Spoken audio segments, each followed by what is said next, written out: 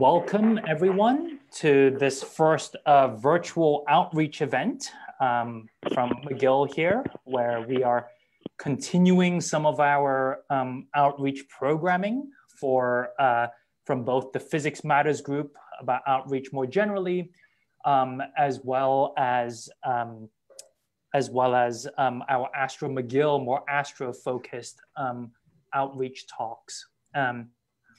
So first, for people who aren't familiar with this kind of virtual setup, what we're going to do is, as always, people generally have a lot of questions about a lot of these really fascinating topics. What we are going to do today is that for each of our three speakers, whom I'll introduce to you in a second, we will have short presentations, say 5 to 10 minute talks with some nice photos about astronomy at the South Pole and what it's like to be an astronomer at the South Pole. And following that, most of this session will be a question and answer period. We've received a lot of questions ahead of time, so I will pose those questions to our panelists. And of course, you're going to come up with questions as people are talking. And if you do, if you're on Zoom, you can simply ask on the chat, or there's also a Q&A button that you can press. Put that there, and then I will direct those questions. And if you're watching this from Facebook, simply comment on Facebook. We have people monitoring those, and they will forward those questions to me, which I will then go on and redirect. So in any case, well, thank you very much for joining us again. So our three panelists today, well, first, let me actually introduce myself. I'm Adrian Liu. I'm a professor at the Department of Physics at McGill. And joining me today are three of my colleagues, Professor Cynthia Chiang, who is also in the Department of Physics and the McGill Space Institute, and also two graduate students, Maclean Rouble, who we understand just submitted her master's thesis. So this is a very happy day for Maclean. Sure is.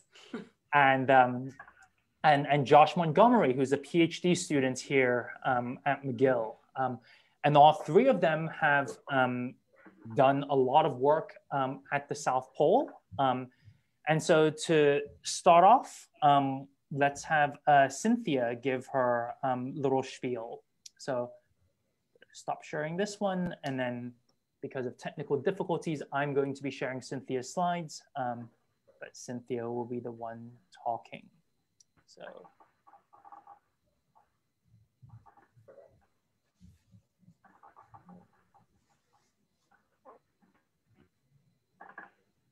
Okay, about unmuted now? You are unmuted, and you should see your slide, right? It's coming up, I think. Okay, perfect. Yeah, thanks. All right, well, thanks to everyone out there for tuning in today. So yeah, I'm gonna tell you a little bit about the work that I do. So my name is Cynthia, and I'm a cosmologist. So what that means in practice, if you go to the next slide in my talk, is that we'll telescopes, specialized telescopes, in order to study the universe. And what that means in practice, in real life, is if you click to the third slide, Adrian, is that on a day-to-day my job, I play with toys and I travel to weird places in order to do my job. So it's pretty fun, and I'm going to tell you a little bit about that today. So next slide, please. So as a cosmologist, the main thing I do is build telescopes. And what these telescopes do is measure light that's very faint. And so what that means is that we have to build our telescopes in special places in order to do our work. So the picture at the very top of this slide shows the different types of light that are available out there in the world. And the light that most of us are familiar with is visible light that we can see with our own eyes. And so, of course, if you want to build a telescope that can see visible light, you have to go to somewhere with very dark skies. And so that's what one of the example pictures shows in the bottom, in the purple box. These are optical telescopes, and they are on a dark mountaintop where they can get a very clear view of the sky. Now, it turns out that for other types of light, they have different requirements for what kind of places you have to observe from. So for a microwave type of light, it turns out that water vapor in the atmosphere is a problem for our telescopes and messes with our observations. And so for microwave telescopes, we want them to be in very high locations and very dry locations. And so that's going to be featured in our discussions today because the South Pole is one of the driest deserts in the world. And that's why so many microwave telescopes operate from there. I've also worked with radio telescopes for my research. And for that, we need to install radio telescopes in quiet locations that are away from, for example, radio stations and cell phone towers. And so the upshot is that these types of telescopes are similar in that to get away from these typical contaminants, most of the time you have to get away from civilization and get away from people. So you end up going to pretty bizarre places. So just to set some broader context, if you go to the next slide, I will just give a quick description of kind of the weird places I've worked in for my research. So in the Northern Hemisphere, I've most recently been doing work in the Canadian High Arctic on Axel Heiberg Island. So that's at nearly 80 degrees north latitude. And then if you click to the next slide to transition to the Southern Hemisphere, in the most recent past few years, I've been doing work on Marion Island, which is halfway between South Africa and Antarctica. That's a very radio quiet location. I've also spent one summer working at McMurdo Station, which is on the coast of Antarctica, to launch a balloon-borne telescope. And then, of course, the South Pole is the focus of today's discussion, where I spent 4 summers working on a telescope and then 1 winter. So if you go to the next slide, I'll start off with a little bit of personal history, which is that I started my work at the South Pole as a graduate student. So this is dating me a little bit now, but back in 2005 to 2009, those were the first summers that I spent at Pole. And that's my precious baby. That's my thesis experiment in the picture. So that is bicep 1 that you see, this big thing in the foreground. And if you look in the distance on the horizon, there's a little rectangular structure that's kind of just on the horizon line, and that's the main station, and that's where we live and work. And it's about a 15-minute walk between the telescope and the main station. So if you go to the next slide, I'm just showing a couple of pictures of what it's like to work on this sort of equipment as a student. So as I mentioned briefly, a lot of the stuff that we do is all built from scratch. You can't go to the store and ask them to sell you a telescope to measure the earliest light from the universe. So you have to make and build it yourself.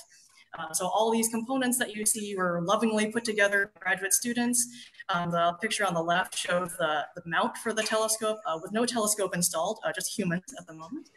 And then on the right-hand side, you see what seems to be now a very small telescope that I put together for my PhD. So that was putting the optics into the telescope itself. And if you go to the next slide, this picture shows the telescope being loaded into the mount on the left-hand side. And then once it's installed, you have to run it. And this particular system was very thirsty. It required liquid helium and liquid nitrogen in order to run.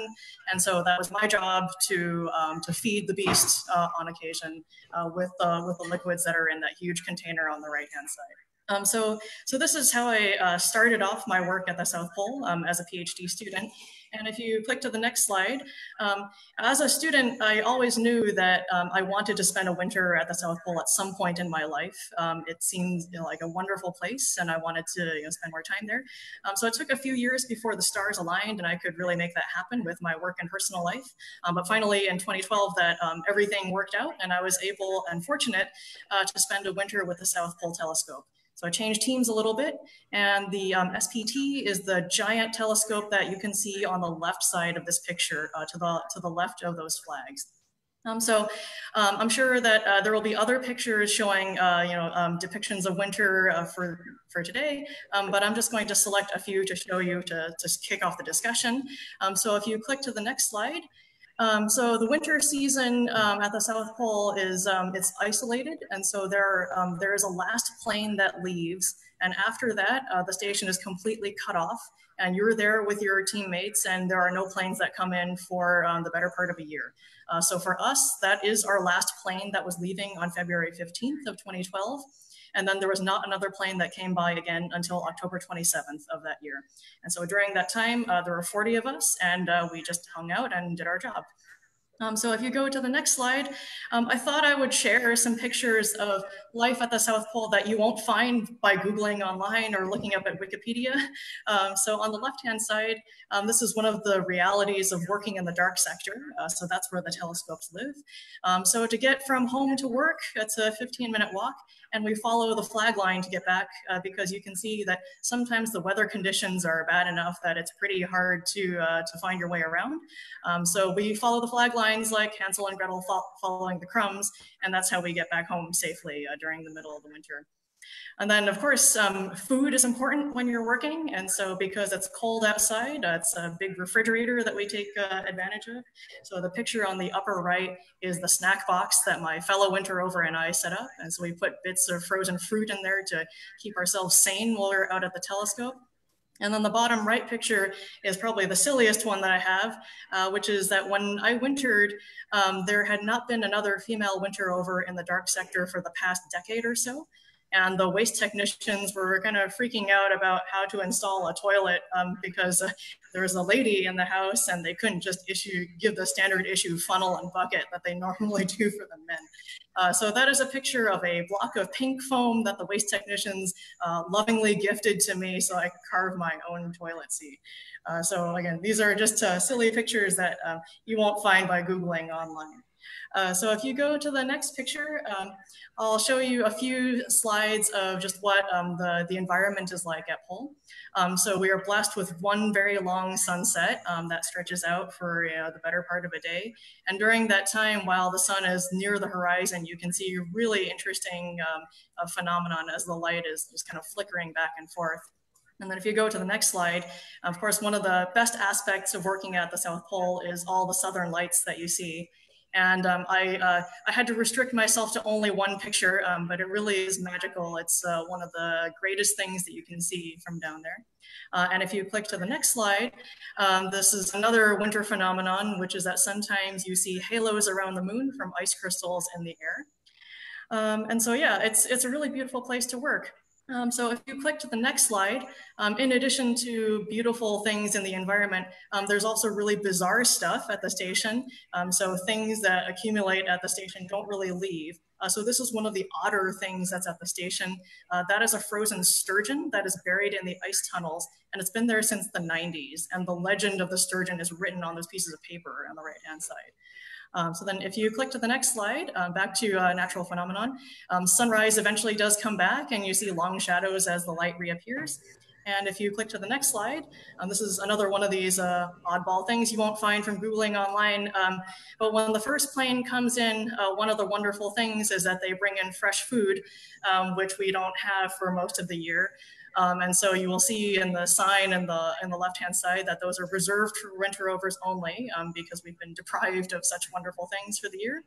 And in the lower right-hand corner, you can see that one of my friends accidentally picked up the frozen broccoli first before I told him that there was fresh broccoli available. And you can do a compare and contrast and quiz yourself and guess which one was fresh and which one had been frozen for the year. So if you click to the next slide, eventually winter ends and it's time to go home. So on November 13th, I left the station and that was my ride on the left-hand side. And then on the right-hand side, you can see that's the back of the C-17 landing in New Zealand and bringing us back to civilization. So I'll end there and I'll just, if you click to the next slide, I will preemptively answer one question that I frequently get about the South Pole, which is, are there penguins? And the answer is unfortunately no, except for the ones that you see in these pictures. So only stuffed penguins and people's costumes that they bring for various reasons. But I just want to advertise that if you go to the next slide, that cosmology is pretty fun because even if you don't get to see penguins at the pole, there are penguins in many other locations where we we get to do our work.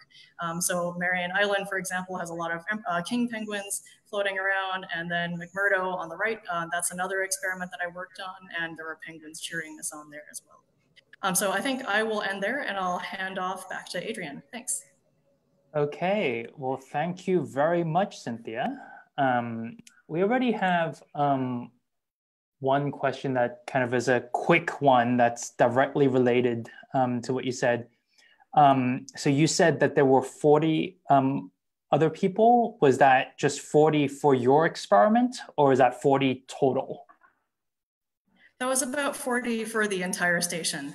So for the SPT, it was myself and one other winter rover, and we always work in pairs for that project.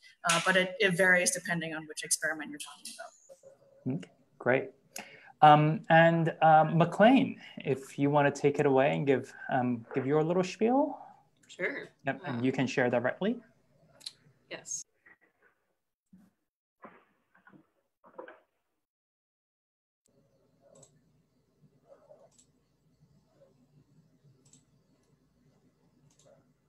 Okay.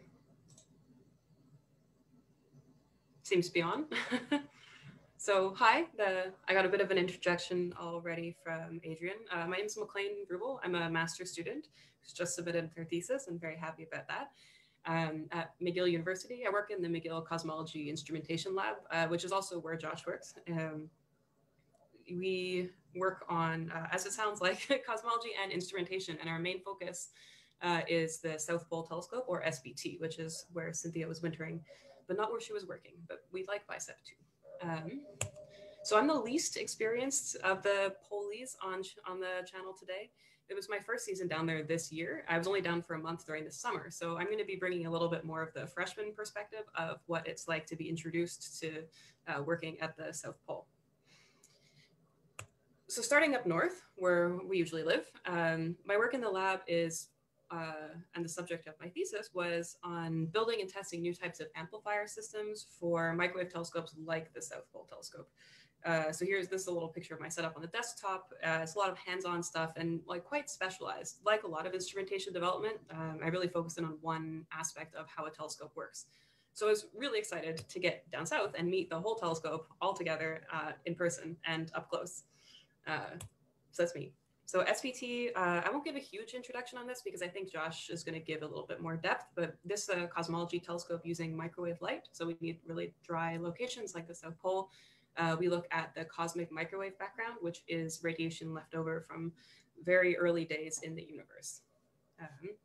Here's another view of the telescope here. This is from outside looking in at the lab buildings, which are out in the dark sector. So a little bit of a walk away from base. There's no radio signals allowed out here, so you've got to be careful with your phone on airplane mode all the time. No Bluetooth headphones was a mistake that was made a few times while I was down there. So inside these lab buildings is where a lot of the telescope operation takes place. And I spend a lot of time in here working and learning and seeing all the parts of the telescope. For example, this is inside the base of the telescope. I was down there a lot to get the lay of the land kind of and how the telescope works in general, but also to learn how to do daily tasks that might have to be done, like maintenance and checking systems, keeping everything running smoothly over a winter if I were to spend an upcoming season down there with just one other person working on the telescope. That was really fun for me because like my work up north, it's really hands-on. So this is climbing up inside the telescope receiver itself, looking at all the hardware, getting a really good picture of how this telescope works as a unit altogether, and not just the really specialized part that I usually touch. So here you can, I don't know if you guys can see my mouse, but I've labeled them. You can see some mirrors. You can see the aperture, which is where the light is actually coming in to the telescope from outside. Big metal can in the middle is where the detectors live, and systems like what I usually work on are all sealed up in there. And then all the warm electronics down at the bottom, which is what processes the signals coming out. We also spent quite a bit of time, not just inside the telescope, but on top of the telescope. So this is now looking down into that cabin where the last picture was. Where here we're installing the Event Horizon Telescope camera, which is famously took a picture of a black hole a couple of years ago. Very exciting. SPT works as one of the antennas for that experiment. So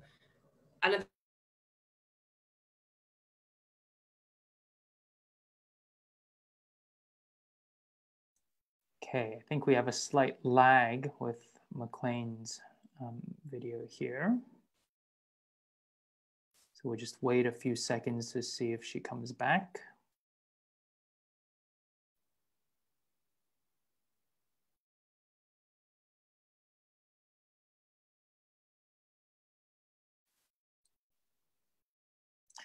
Well, while we wait, let me ask a question that has been submitted that I think was probably inspired, Cynthia, by your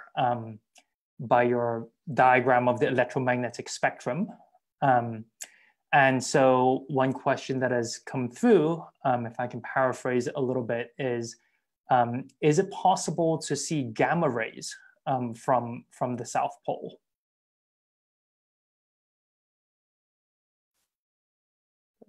I'm muted now. So thanks for that question. So we live in the Earth's atmosphere, and different types of light. So some kinds of light are able to come through, and some kinds of light are blocked. And so gamma rays are blocked by the Earth's atmosphere, and that's a good thing because then they don't cause damage to your skin as you're sitting down here. So the upshot is that if you want to observe very high energy light like that, you typically have to go to space and use a satellite instead. So the South Pole does not work for gamma ray observations. Great. Thank you very much.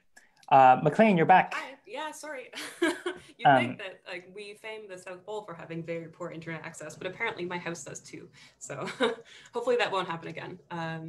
Great. But I can reshare. Yeah, yep. Sure. I think I got to about here last time, so I'll pick up from here. So you're not sharing right now? Oh, really? Yeah. Mm-hmm. I guess that would be good. Better? Yep, that's better. All right. So I think before I got cut off, I was just talking about sharing experiments and exploring all this really cool science that's going on down there. There's such a range of experiments that happen at the South Pole. Like this is an example of the new BICEP array, which is another telescope that's neighboring to SPT. So we got to take a tour inside, see the mount, see the outside. They had cookies, which was great. But there's other experiments around, and everyone really helps everyone, which is why it's important to get along with your coworkers. So you're in really close quarters all the time. This is me and my one of our current interopers down at SPT, Alan. We spend a lot of time working closely together, and it's important to also be able to relax so that you don't get on each other's nerves, for sure. This is us all on our way back to base. Of course, there's this really good sense of community at the station too. Lots of jokes, lots of puns, which I'm a big fan of. Here, this Space Odyssey reference made me laugh every time I walk through those doors.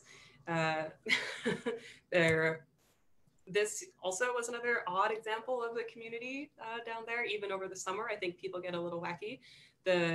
One of our Roombas, which are really pets more than cleaning devices, I think, went missing for about a week, and people built a shrine to him in the hopes that he would be returned. He was, and was greeted by the other Roomba on the floor. So some of the eccentricities of station life. For me, my biggest challenge, certainly for the first week, was figuring out what to wear when I went outside. I've never been to some place that is as cold or as bright or as dry as that.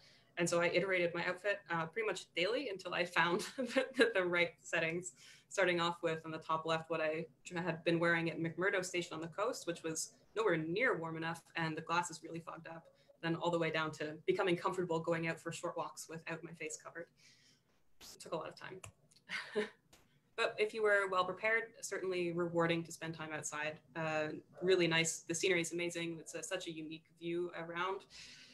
You can see forever when it's clear. This is a view of the South Pole telescope and the next door BICEP telescope on a nice clear day. That's not always the case. Sometimes it is quite cloudy. But overall, a very good adventure. Of course, no penguins, like Cynthia said, at Pole, but penguins at McMurdo Station, which was very rewarding on the way back north.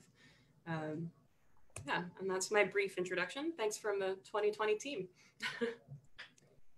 Okay, well, thank you very much, Maclean. That was very nice. And one question that we actually have here is, After this, are you more enthusiastic, less enthusiastic about wintering over? What's your take? I guess more based on because I've seen the place now. Whereas before, when I applied to winter this past year, I hadn't seen the the station at all, and so now having seen it and having reassured myself that it is actually, in fact, quite comfortable, that seems like a realistic prospect. Okay, well, thank you. Josh, let's move on to you before we pivot over to just the general Q&A session.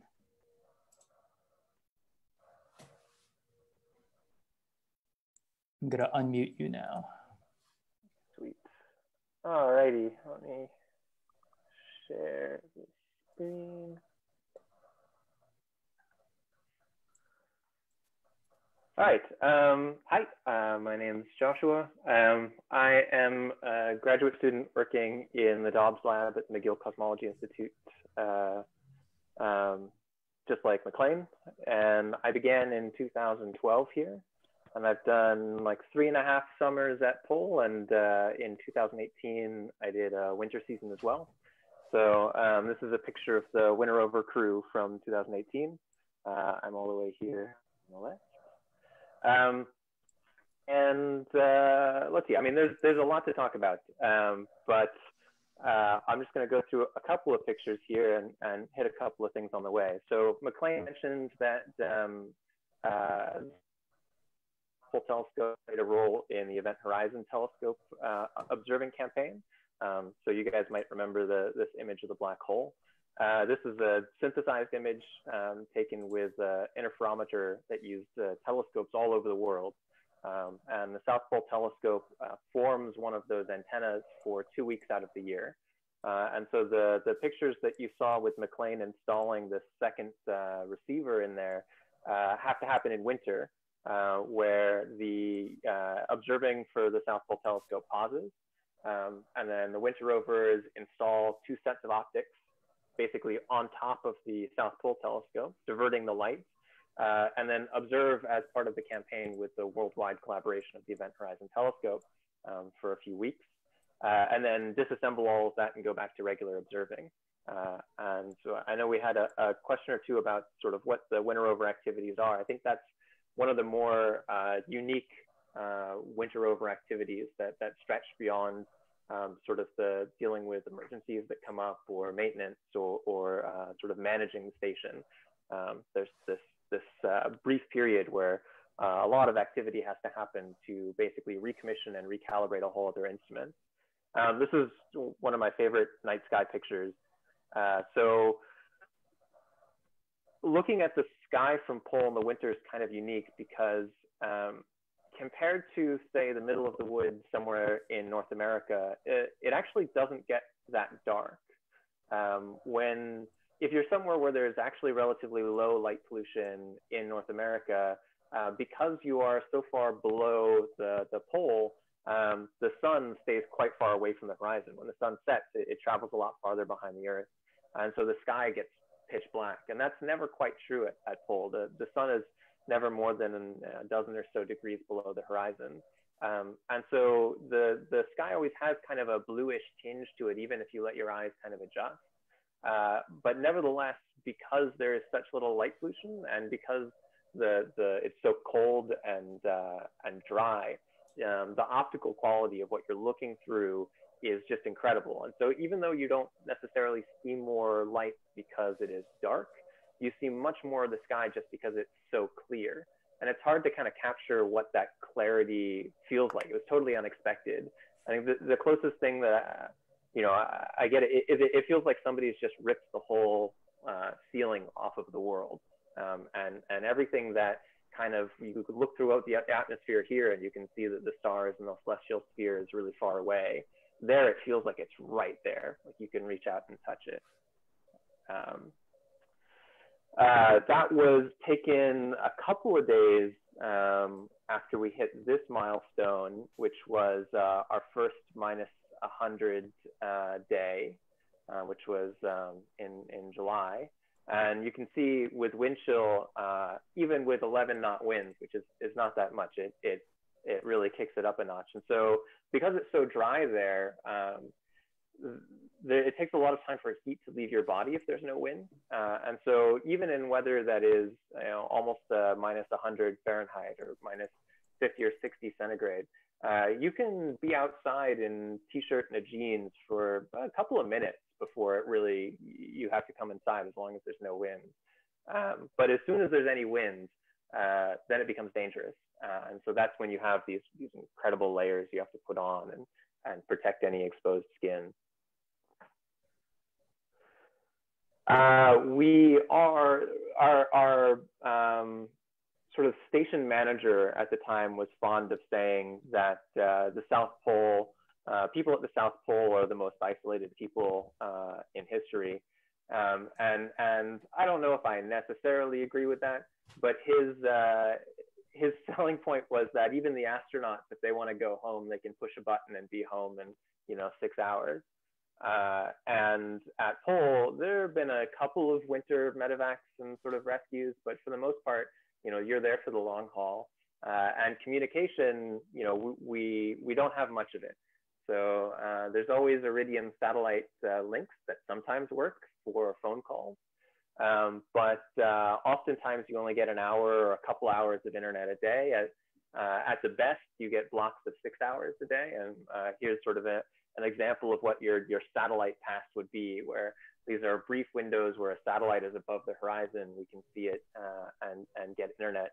And Spitter, which is the telescope or the satellite at the bottom here, provides somewhere around like early 2000s DSL speeds shared amongst the 40 people on station. So it's enough to load web pages, but not enough to do much more than that. I get a lot of questions about what the living area was like. So if you've ever lived on a boat, it's kind of similar to that. Your dorm rooms are pretty narrow. You've got a hallway, a bed, a desk. And these walls are all thin sort of temporary dividers. And so oftentimes if the person to the left of you sneezes, the person to the right of you says Gesundheit. But you don't really need a whole lot of space, because pretty soon the entire station kind of becomes your room. And outside the station, we're really lucky as part of the science teams. We get to commute to work every day, go to the telescope, take a walk, get out of the kind of clustery dorm room feel of the station. Also, a lot of comments on the food. I mean, so we have a couple of really special events, and the team down there that does the cooking are really fantastic, and we range from these incredible chef quality meals, but pretty soon you start running out of ingredients. We have a small greenhouse, but it doesn't provide much, and by the end of the year it starts looking a little bit more like this, which is why when those fresh fruits and vegetables show up, it is only for winter rovers.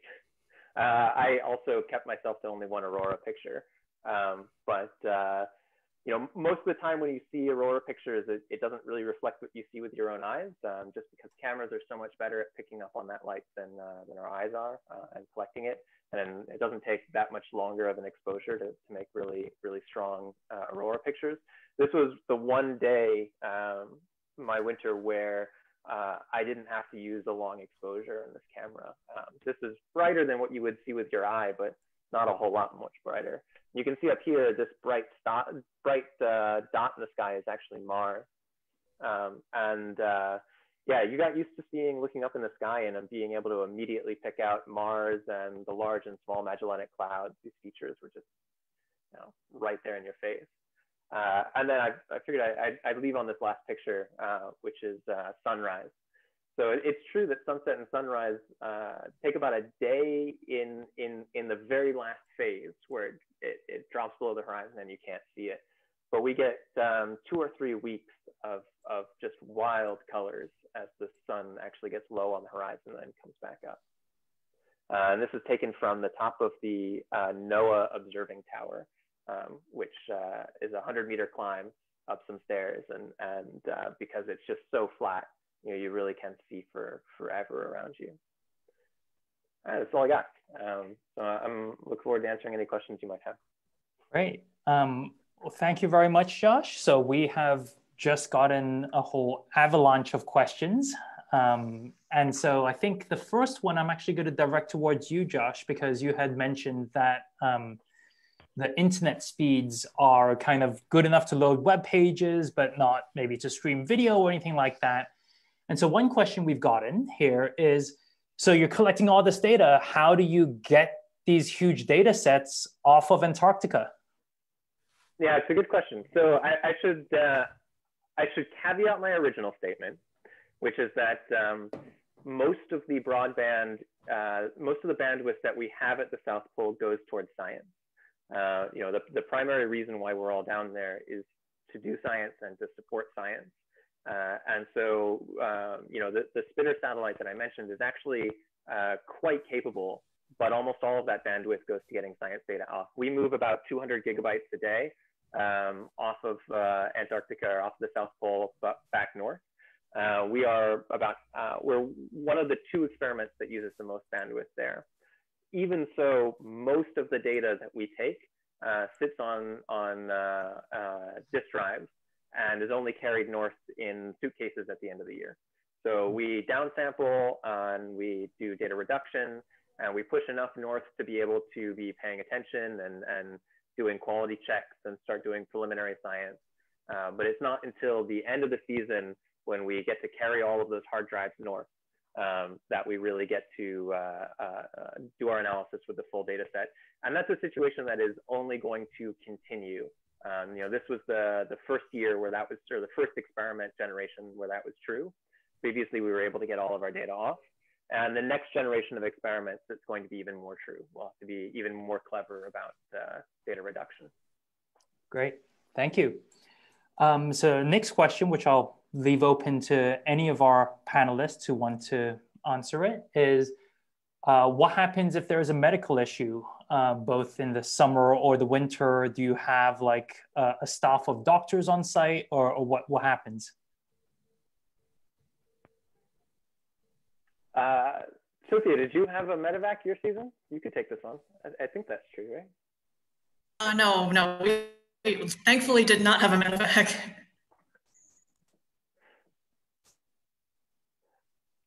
So I think Cynthia might be a little bandwidth limited. Maclean, yeah. Do you want to say something? Yeah, sure.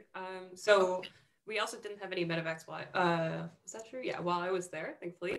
But there is a station doctor and a nurse practitioner who are on site for the whole season, for the winter and the summer.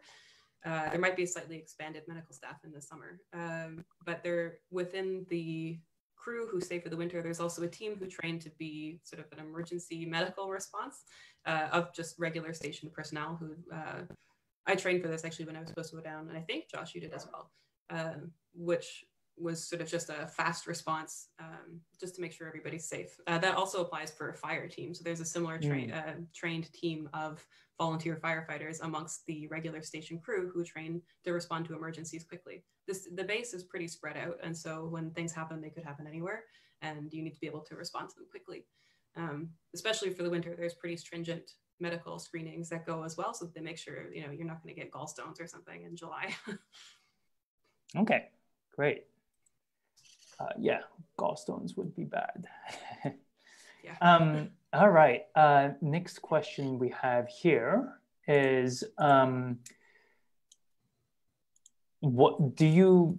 Is it all just, you know, wake up, work, or do you get to explore a little bit? Like, what's the kind of daily schedule like? If you wanted to say go for a walk and see more of Antarctica, do you do that, or?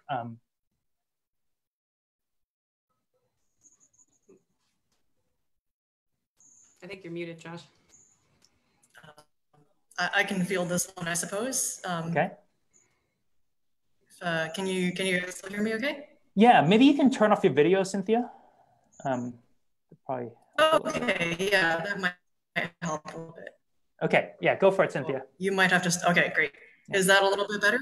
Okay, yeah, so for winter operations, yeah, if as the saying goes, if it ain't broke, don't fix it. So if things are working well with the telescope, then there's actually quite a bit of free time during the days to pick up your favorite hobbies, and you can walk around a little bit, but it's not recommended that you from the station. But there are places to explore. So the picture of the sturgeon that I showed, for example, that lives in a network of ice tunnels that run underneath the station.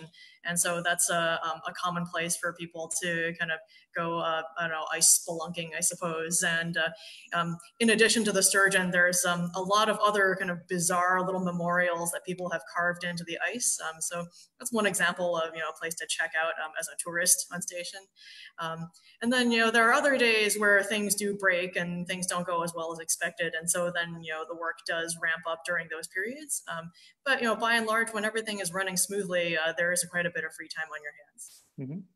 So this is actually a great segue into our next question, which the questioner would like to pose to all three of you. And if I can paraphrase it a little bit, are there any particularly memorable kind of last minute unexpected emergency things you had to do?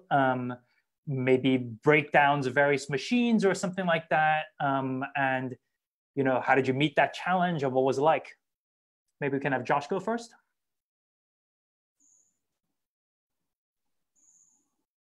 Yeah, I got it.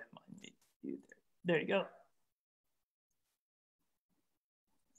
Yeah, I mean, every winter there is at least one or two things that goes wrong, and there's a running joke that every winter we have to almost burn down DSL at least once.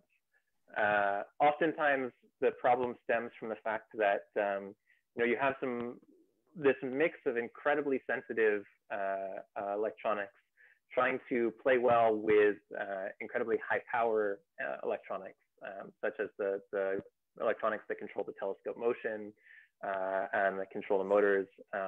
And both of these things are operating in environments that they are not meant to operate in, and do so for longer than their usual service life. I think one of the best examples of this is that one of the mounts that's being reused for telescopes, for several generations of telescopes, was originally designed to do one rotation every day. And the observing strategy has changed since then, such that now the best way for the telescope to observe is to scan back and forth really fast. And it scans back and forth thousands of times a day. And so you design something to do one thing, it gets repurposed to do another, and bearings crack, helium leaks, and significant repairs often end up having to be done over the winter. Yeah, I bet Cynthia's got at least one from her winter as well. I think a lot of times it's an electronics issue that takes down the telescope, and you're either having to debug things with an oscilloscope or with 240 volt power, and you use your machinist and the electricians and these resources around you that are pretty invaluable. Right. Cynthia, I think you got tagged there by Josh. Sure. So yeah, every winter has its own ups and downs. And I think for our winter, we were relatively lucky in that we didn't have any major breakages of the telescope. So, there were minor components that failed here and there. And so I had to do things like swap heaters in the cabin and replace broken relays, and, dealt with three-phase power for the first time in my life. And that was a fun and exciting experience as not a trained electrician. But things like that, you just kind of roll with it when it happens. It's you have your team members back up north to help you out, and they're always on call. So I think the most important thing in those situations is just to keep a level head and keep the lines of communication clear. And that's the great part of working in a team like the South Pole Telescope, is that everybody is always on standby and ready to help. So even though you are isolated at the bottom of the world, you're never really alone when it comes to troubleshooting and fixing things. Maclean, anything to add? Perfect. Okay. So I was only down during the summer, and telescope ran pretty smoothly while I was there. The station did have a bit of an issue during a maintenance operation, which ended up affecting all of us. They do regularly scheduled maintenance on the water supply, which is done by boring a hole into the ice and, melting water. At one point the pump got stuck in the hole, and so the station went on water restrictions, and they had to call in all the people who usually are moving snow away from buildings to move snow towards the thing to melt snow, so that we'd have water to drink. And there was talk of forming a bucket line to bring snow in for melting, and we all kind of came together, and thankfully it was only about 8 days that we had to skip showers. Okay. I'm gonna bundle a whole bunch of questions into one, but this one I'm gonna have direct to Cynthia as the professor on the panel. Are there ever undergraduates who get to go to the South Pole? And is it possible / easy to join research groups that do South Pole work, as a potential MSc or a PhD candidate? And also related to that, are there ways that citizen scientists can contribute to this sort of work? Oh, wow, that's quite a bundle all in one. So yeah. I'll try to keep that straight in my head. So first of all, a great question about undergraduates. And thankfully, the answer is yes. So actually, when I wintered, my fellow winter over on SPT had just finished his undergraduate degree. And so he was on the very young end of the spectrum. But because he had gotten into lab work very early, he was very talented, and I knew that we would work together well as a team. And so yeah, he was brought onto the project just fresh out of undergrad. And I know that for other positions on the station, not necessarily telescope related, there are younger people who have wintered before. So yeah, by all means, it's open to anyone who is interested and qualified. Then as for graduate studies, yeah, there are a number of projects that happen at the South Pole. So right now, the current telescope count is 3, I believe, and there are other experiments that run as well. So the largest one is IceCube, and that's a particle physics experiment that is a big detector that is buried in the ice. And so that is a huge project, and there's a lot of students working on that. So all of these projects are fairly large collaborations, and there's a lot of room for, it's really the students who make these all work. So yes, there are opportunities to join for MSc and PhD. And then the question about citizen science, I think my knowledge is a little bit dated, so I might tag in Josh and Maclean for this one. But as of when I was doing my work down there for the experiments I was on in particular, there was not so much citizen science involvement, but maybe that's changed with things like the EHT. So that's a question that I'll toss off to the other guys.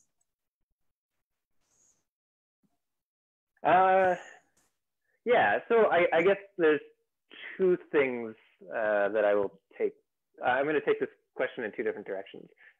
For citizen science, there is not much in the way of citizen science in the same way that there exists for like the SDSS Zooniverse type stuff. So there are a lot of opportunities for like untrained citizen scientists to make a huge impact in science that categorizes or that tries to understand large data volumes, such as in the Zooniverse project. That doesn't really fit for a lot of the science that happens at the South Pole. For the IceCube experiment, the neutrino experiment, the data processing is fairly abstract. So they have a huge data volume, but it can't really be easily represented in a way that humans, trained or untrained, can make a lot of headway in. And the same thing for SPT.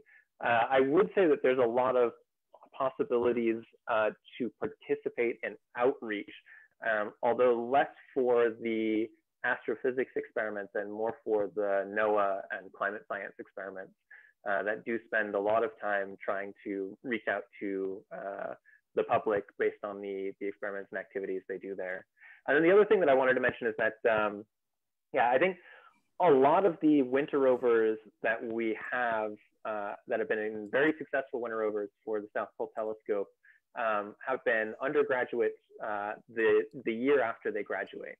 And so in order to be, qualified for a winter over position, it's actually, Cynthia and I are kind of rare in the sense that it's not that often that somebody who has worked in the collaboration or worked on at the South Pole ends up being the winter over. It's far more common for somebody who has a background in STEM and an interest in doing a combination of computing and hands-on stuff to just apply for the position and deploy as a winter rover in the year between being an undergrad and applying for graduate school or not applying for graduate school. And as of this week, the position's opened for the South Pole Telescope winter rover position next year. So we're looking for 2 people for the next winter season.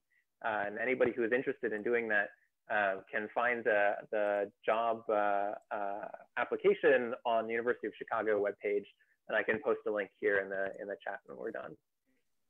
So I would encourage you all, if this thing is interesting to you, to come join us.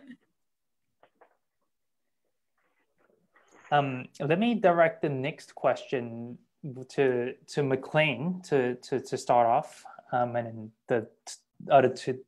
Josh and Cynthia can chime in if you want.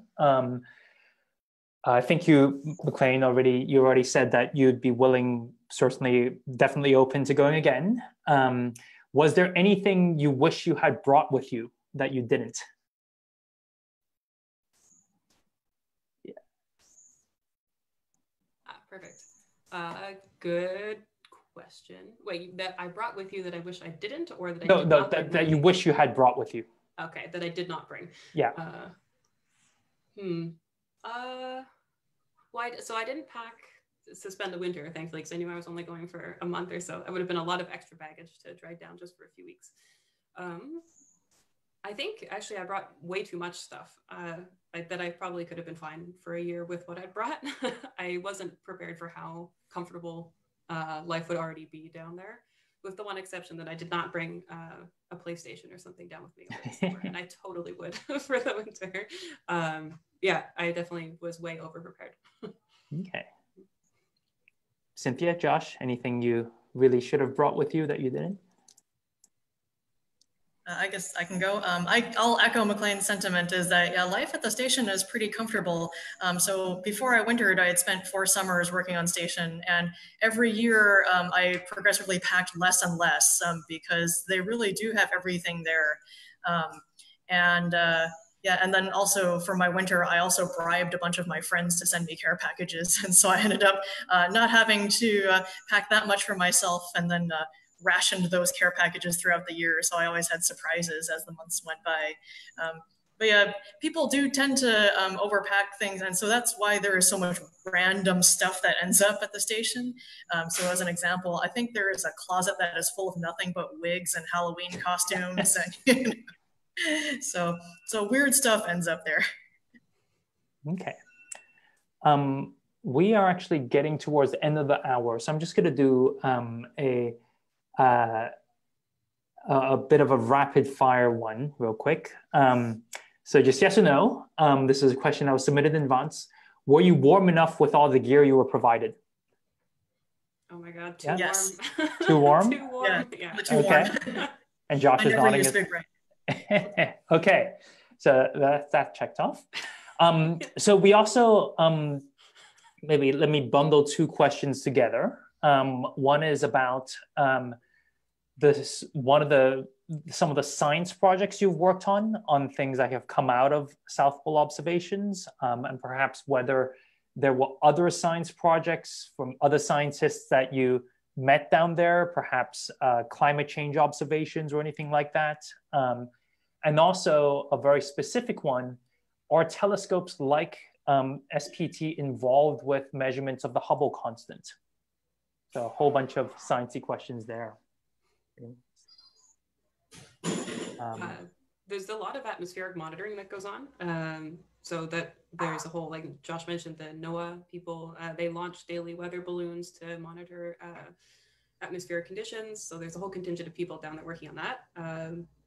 I don't know a whole lot about all the things that happened, but I do know that my very last day there, speaking of climate change, we blew away the temperature record, a high temperature record for that day. We hit -22°C, which is, I mean, t-shirt weather. Yeah, I mean, and for the Hubble constant,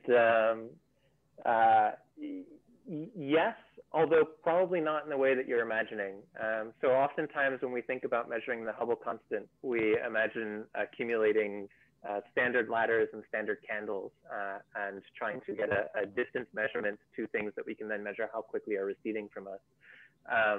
In contrast, the science that we're doing is trying to understand the composition of the universe and the evolution of that universe. And so we have a measurement of the very early universe, and we can play that tape forward and compare that to the universe now. And that is actually giving us another indirect measurement of the Hubble constant.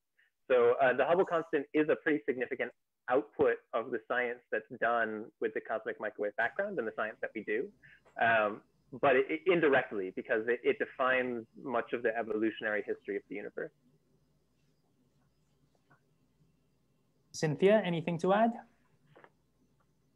No, just that, yeah, it's pretty fun to be able to interact with all the other varieties of science groups there. It is one of the nice aspects of field work that, you know, when we're working at a university, we typically stay within our own research groups, and it's quite insular in that regard.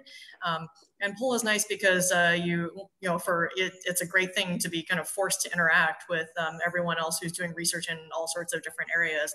And so I'd spent more time hanging out with like the IceCube people and learning about particle detectors than I would ever normally do in my real life. So yeah, it's a great opportunity to learn about other people's work. Wonderful. Okay, well, thank you very much to our three panelists today for sharing their experiences. If you open up the chat, I've copy and pasted a link that Josh has provided for us for anyone who wants to see the ad for someone to winter over at the South Pole, on the job ad.